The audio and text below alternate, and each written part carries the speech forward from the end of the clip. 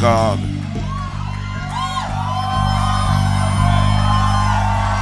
Amen.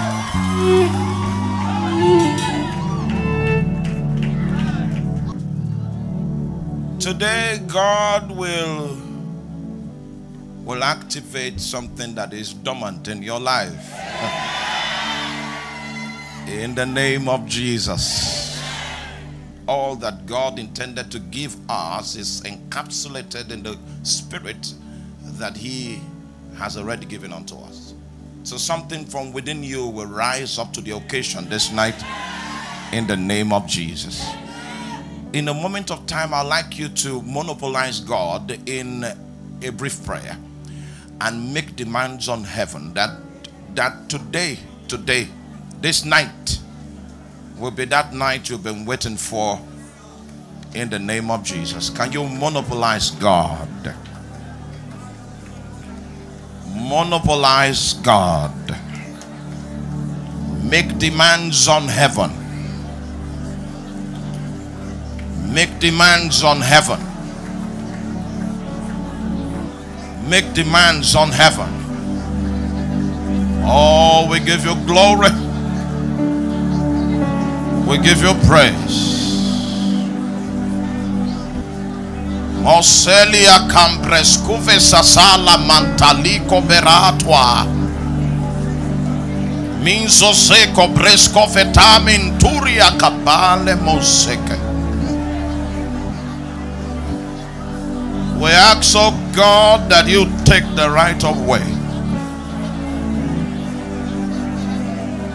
In Jesus' mighty name we pray. And we ask that your tangible presence will be sustained throughout this time. And out of your presence you will manifest your grace and activate your people to operate in their highest potential, even by your Spirit, in the name of Jesus. Thank you, Father. In Jesus' name. You may be seated. Turn your Bible to the book of Numbers. The book of Numbers, chapter 11. We'll do a short reading. Then we'll take another scripture from the book of John. Then we'll begin our journey. We'll do a teaching for a few minutes, 25, 30 minutes. Then we'll go for practical. Do teaching, then we'll do the practical session. Hallelujah. Numbers 11 verse 24. And Moses went out and told the people the words of the Lord, and gathered the 70 men of the elders of the people, and set them round about the tabernacle. And the Lord came down in a cloud, and spake unto him, and took of the Spirit that was upon him, and gave it unto the 70 elders. And it came to pass, when the Spirit rested upon them, they prophesied and did not cease. But there remained 2 of the men in the camp. The name of one was Eldad, and the name of the other was Medad. And the Spirit rested upon them, and they were of them that were written, but went not out unto the tabernacle, and they prophesied in the camp. And there ran a young man and told Moses, and said, Eldad and Medad do prophesy in the camp. And Joshua the son of Nun, the servant of Moses, one of his young men, answered and said, My Lord Moses, forbid them. Verse 29 is my emphasis. And the exhortation I have today is, I titled it The Desire of Moses. You'll find that desire in verse 29. Can we read 29 together as a congregation?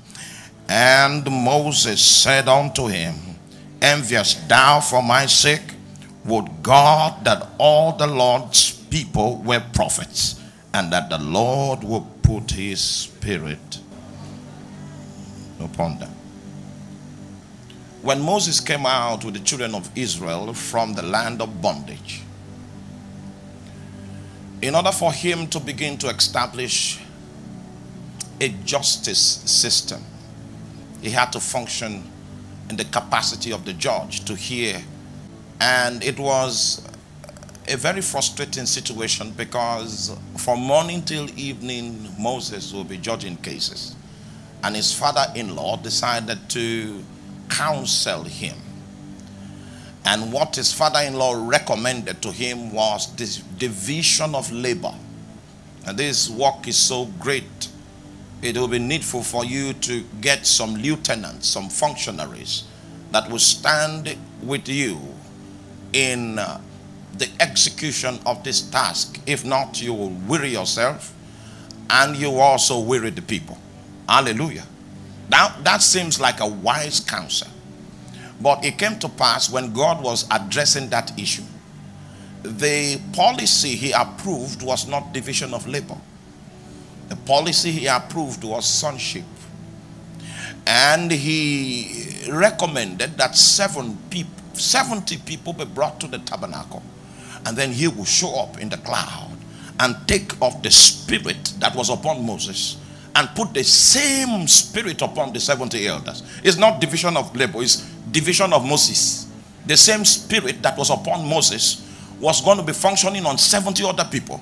So if one guy is confronted with a case, he will do what Moses would have done under the influence of the spirit that Moses carried.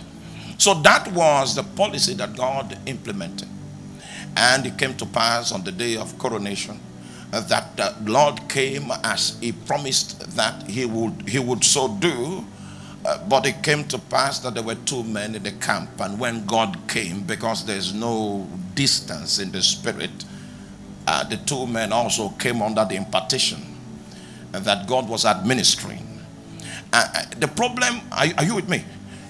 The guys that were on ground felt there was a violation, and someone came to bring a report to Moses to reveal to him how that there were two of the guys that missed the appointment, but they are there in the camp prophesying.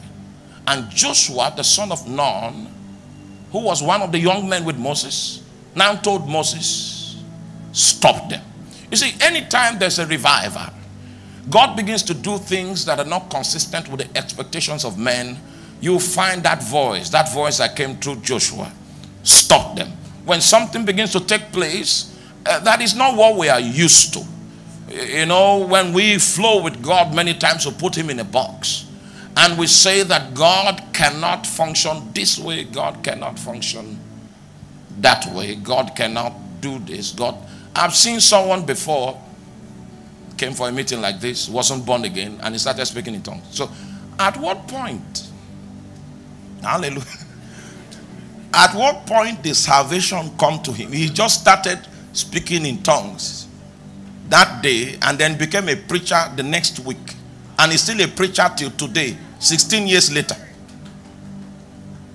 Didn't backslide. And the reaction took place in such a way that you will even misjudge the experience. Hallelujah. So that was what was about to happen. And it afforded Moses to be able to speak his mind. So we're able to peep into the heart that Moses had, when it was as though the people that were asking him to stop the other ones from prophesying, it was as if they were trying to bring some form of order. They were trying to bring an administration to the move of God. Hallelujah. Anytime God begins something sovereignly, you will need to find a code for the administration in the spirit, not in the natural. There is always a temptation for us to bring our learning in the area of administration into the administration of spiritual things, just like they wanted to do. But such an introduction has the capacity to kill that which is manifesting. And Moses now said, if I were to speak on a day like this, if my opinion is needed at all, I would God to make all his people prophets. That it will not just be these 70 elders. If I was given room to suggest when the great monarch was issuing the commands and the instructions as to what he intends to do to reduce the burden, I would have asked him to make all his people prophets, and that he will put what? His spirit upon them. I hope you know the prophets in this context is not the office, but the prophetic people that can operate by inspiration and tap into the frequency of the mind of God. Do you still remember what the Bible says in the book of Psalms? Because in the book of Psalms, the people of God were called prophets, not because all of them functioned in the office. They said, touch not what? My anointed ones, and do my prophets no harm. What God had in mind, for which Moses that had peeped into some of his secrets, was that a day will come where every believer in the Lord will become proficient in the use of the navigating system, even the Holy Ghost, such that accuracy and precision will become the description of the quality of life that we live. And it came to pass, Moses' desire registered in heaven. And God fulfilled the desire of Moses in the New Testament economy. He made provision for every believer to have a measure of the Spirit of God operational in his life. I'd like us to pick a scripture quickly.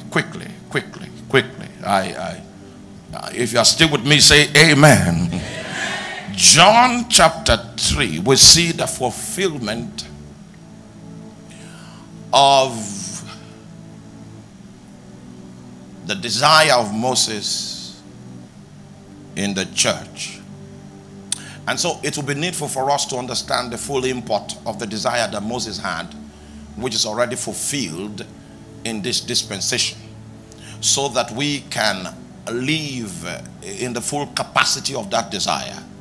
We can function adequately in the full implementation of the desire of Moses. In the book of John chapter 3, please turn quickly.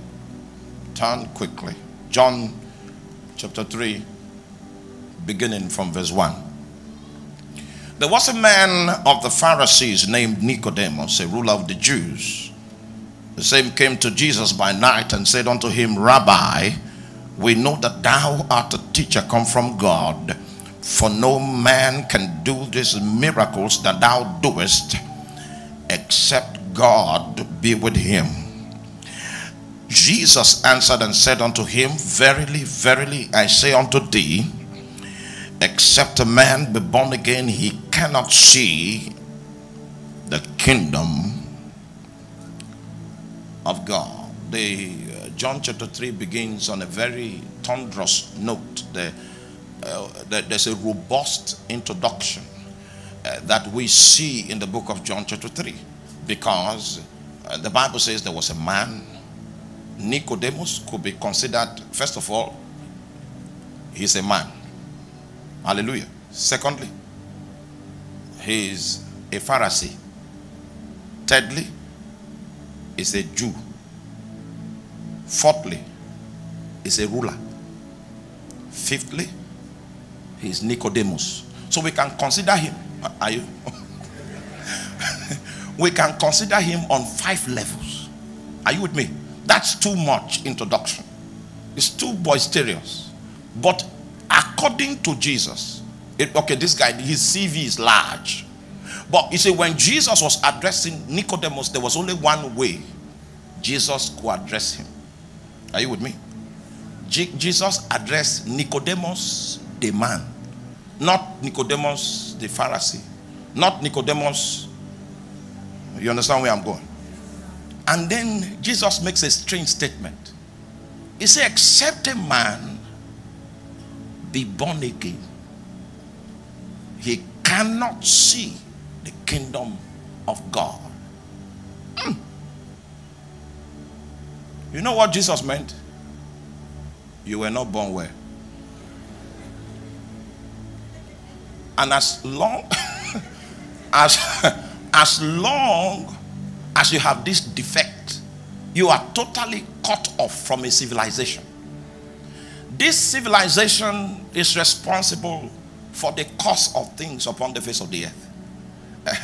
This civilization is what will determine how this age ends. And you are cut off from that whole island just because you have a challenge with the way you were born. That's what Jesus said. Now, so this man, being an intellectual, probably studied in Oxford, in Harvard, he now wanted to make Jesus explain what he meant. And he said, well, what are you talking about? Is it that I should go back into my mother's womb and be born? Because the only kind of birth process that Nicodemus knew was that which will come by a woman. And Jesus said, unfortunately, even if you succeed in getting back to your mother's womb and you are born, you'll still be flesh. For that which is what? Born of flesh is flesh. But what we are talking about here is a birth that comes by the Spirit. Hallelujah. Oh, it was in John chapter 3 that Jesus himself attempted to define what it means to be born again. He didn't, instead of defining it, he gave us an illustration of it. But I will not stumble upon that. It's not within the scope of this lecture. Hallelujah. My emphasis is on the word see. Except a man be born again, he cannot what? See the kingdom of God. The vast island, the vast possibilities of the kingdom of God is not accessible until a man becomes born again. And the organic implication of being born again is that your spirit is enlivened, your spirit is regenerated, and the Holy Spirit begins to tabernacle your spirit. It gives your spirit life. The implication of this organic reality is, first of all, you will now have the capacity through the Spirit that tabernacles you to be able to perceive. The word see there, are you with me? The word see there means to perceive by the use of senses. And so when the Holy Ghost came upon your heart, he activated your receptacle. I will explain what I mean by that. I hope you know when you were in your mother's womb and you were 9 months old in your mother's womb, you had developed eyes. Is that true? Your ears were developed. Your lungs developed. Your feet developed. But unfortunately, those parts of your body were not designed for the womb. You will have to be born first before your eyes become relevant. Is that true? You will have to be born first before your ears become relevant. So Jesus is saying you will need to be born first spiritually before your receptacle, which is the organ that contains your 4 spiritual senses, will now be activated for function. The organic proof that you are born again is that your receptacle is active. That's what Jesus said. We are in the school of prophets this evening. It's a school, the school of prophets, because the desire of Moses must be fulfilled to the letter. I wish that all the Lord's children were prophets, and that what? He will put his spirit upon them. Let us examine your receptacle, the organ with 4 senses. First spiritual sense, John chapter 13 verse 1 to 3. First spiritual sense. Now before the feast of the Passover, when Jesus knew that his hour was come, that he should depart out of this world unto the Father. First thing to underline, please go back, please.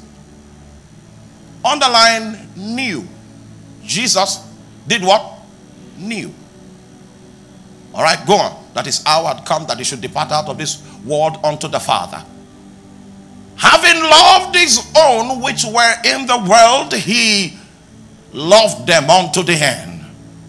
And supper being ended, the devil now put into the heart of Judas Iscariot, Simon's son, to betray him. And Jesus, knowing, underline that, knowing that the Father had given all things into his hands, and that he was come from God and went to God. There are three knowings here. Jesus knowing, number one, the Father has given all things into his hands. Jesus knowing that he was come from God. Number three, Jesus knowing that he went to God. First spiritual sense is called the knowing of revelation. Is that knowing that you know that you don't know how you know, but you yet know? It's a revelation. The knowing of revelation. This is the strongest sense on your receptacle. 70% of the communications of God. Oh, you are not with me. You are not with me. You are not with me. Now listen to me. Listen carefully. Listen carefully. I can't repeat myself. We are not talking about the gifts of the Spirit. We are talking about, we are not saying, do you have the gift of the Spirit? No. We are saying, do you have the Spirit? If you have the Spirit, this is your portion. I wish that all the Lord's children were prophets, and that he would put what? He didn't say gift of the, he put his. So understand that. Please help me preach to your neighbor quickly. We are not talking about the gift of the Spirit. We are talking about the presence of the Spirit. The knowing of revelation is your first spiritual sense. 70% of God's dealings will come through that platform. It is, are you with me? It's part of what we call God's non-cognitive communication. And if you are going to be an accurate prophet, you must perfect the non-cognitive communication first before you can now walk in the cognitive communication. You must know how God communicates to you and leaves your mind at home. And you can follow with your heart until your heart becomes the organ that is ahead of your thinking, your mind. That's what makes a spiritual man. There's a shift that will take place that will put God's operation in your heart ahead of your mind. So when you have heard God, that you can now strategize. Don't start strategizing anything if you have not heard God. That which is born of what? The flesh is. Remember that. Do you know that many times the difference between life and death is a knowing? You need to know when to sit, when to stand, when to walk away, and when to run. You need to know when to board a flight and when to allow the flight to go, even though you have a valid ticket on business class. The knowing of revelation. Many times my life has been spared just by a knowing. And it's something that you can readily despise, because it's not a knowing that is apprehensive. It's a quiet knowing. It's a very quiet knowing. And then you will now find out that the streams of the Spirit, many times they are on quiet, cool mode. Powerful things, powerful signs in the Spirit. Do you still remember that Elijah's prayer on Carmel, the effect of the prayer was appearing in the canvas of the sky? And when the servant came the seventh time, he saw an insignificant cloud that looked like the hand of a man. So insignificant, something you can despise. But Elijah said, that is the sign that proves that what? There is going to be an abundance of rain. Something very big in physical manifestation will appear in the Spirit like a feather. And if you don't understand the language of the Spirit, you will despise it. You see, the things of the kingdom look weak, but that's how power administers its protocol. I tell you today, your spirit, your senses will come alive in the name of Jesus. Many times when you are going through persecution, you will not even understand what is happening without a knowing. If you know, like for Paul, he said, because of these things I have suffered many afflictions, but I know, I know whom I believed, So his suffering could not bend his mind. The devil is in the business of mind bending, to bring you to a point where you disbelieve the things you believe just because there's a little pressure. You can disbelieve if there's no knowing. But a man that knows is so terrible, so difficult for the devil to deal with. Because when you give him 39 strokes of the cane, he will say, behold, I make all things new. Knowing of revelation. Please help me ask your neighbor, what do you know? Number 2, John chapter 5. Let's begin from 20, please. Media man. For the Father loveth the Son and showeth him all things that himself doeth. Can you underline show it? Show it. And this showing is a manifestation of what? Of the Father's love. So we call this sense the sight of affection. First is the knowing of revelation. Second is what? The sight of affection. Next verse quickly. Next verse quickly. And he will show him greater works than these, that he may marvel. Underline show. Have you read the scripture that says, call unto me and I will answer you? So it means that what I just want you to do is to call. I will give you the answer for which you call. But in addition to that, I will do something that you did not ask for. I will show you.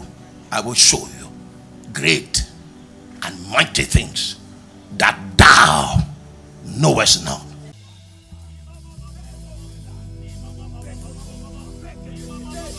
For some others, God will put the burden of some nations, Malawi, Rwanda, Uganda. But there is an assignment for everyone. It doesn't matter where you walk, that's your walk, that's your job. But your calling is your walk.